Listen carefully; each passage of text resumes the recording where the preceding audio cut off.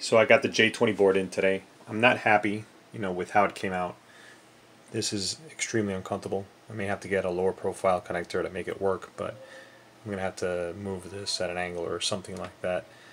The power connector here, that side of the terminal is actually right above one of the mounting posts for the old motherboard, and so that's really inconvenient. But that aside, the whole thing actually works. There is a pin that I have to change as well, but it actually works, so I wanted to show you guys here. Turn that guy that way. Okay, let's turn this on. And now let me power on the computer.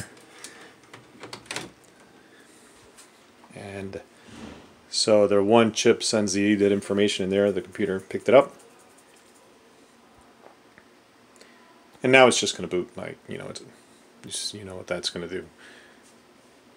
But I'm impressed. I didn't think it was going to work the first time. And I did have issues, but it worked.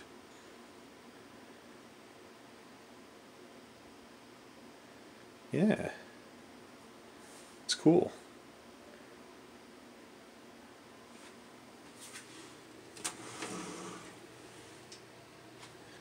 Okay, I should be able to turn it off. Yeah, it works.